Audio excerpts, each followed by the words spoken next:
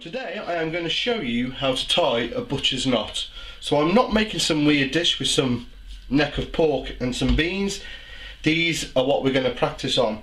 Now, a lot of my subscribers, they leave comments, they say, can you show me that knot? You know, I have so many people asking me how to do it.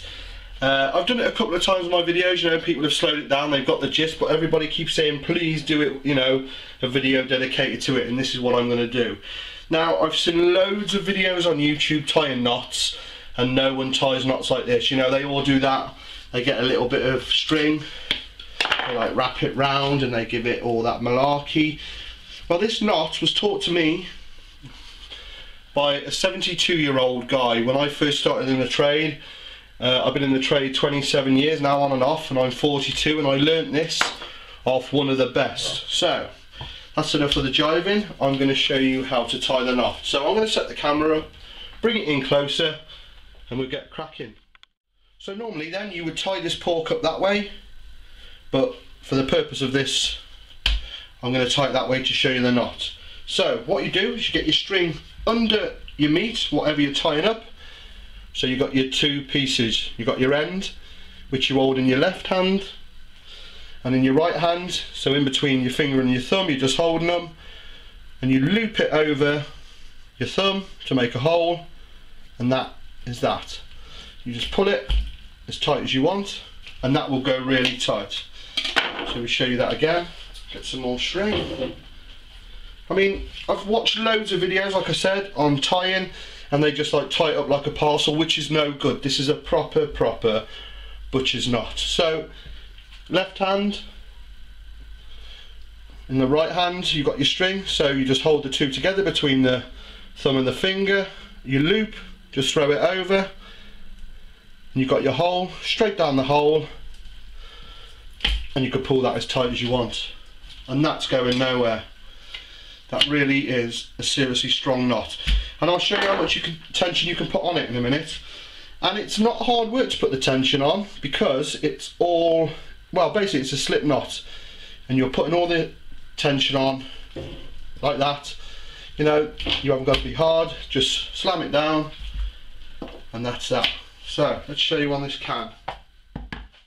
There's our can of beans then, so pretend that's the joint. So in the left hand we got the end, we're holding the two,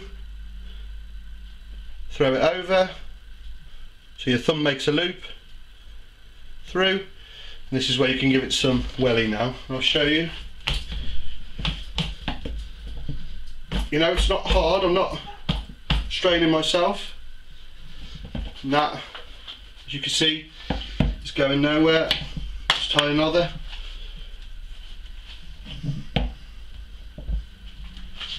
So, you can see that. So hard to get it on the camera. So what I'm going to do is I'm going to set the camera up, and I'm going to do a version slowed down, and that is that. Simple. Right, let me show you in slow-mo. Right, going all technical with the aerial view so you can see. Again, under the joint, left hand between thumb and finger, loop it over the thumb till you make a loop, and down through it, put it on the joint, pull it tight, make a loop just to tie it off, and that's that. So I shall slow this down now, so enjoy some cheesy music while we watch this in slow-mo.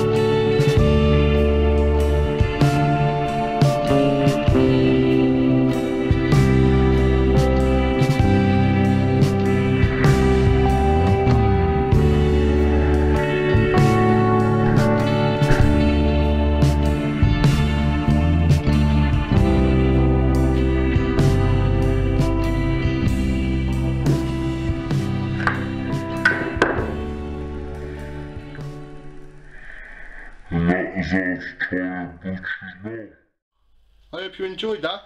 Like I said, the reason we tie this, you know, is to keep the joint uniform so it all cooks evenly, you know. And this knot, trust me, go online, you know, on YouTube, have a look, and you won't find anybody doing knots like that. I found one guy out of thousands who was near enough, you know, spot on, but that is the knot you need. Hope you enjoyed that. Any questions, just leave me comments, or, you know, go on Twitter, talk to me anytime at, well, at TheScottReaProject. Hope you enjoyed that. Thanks for watching.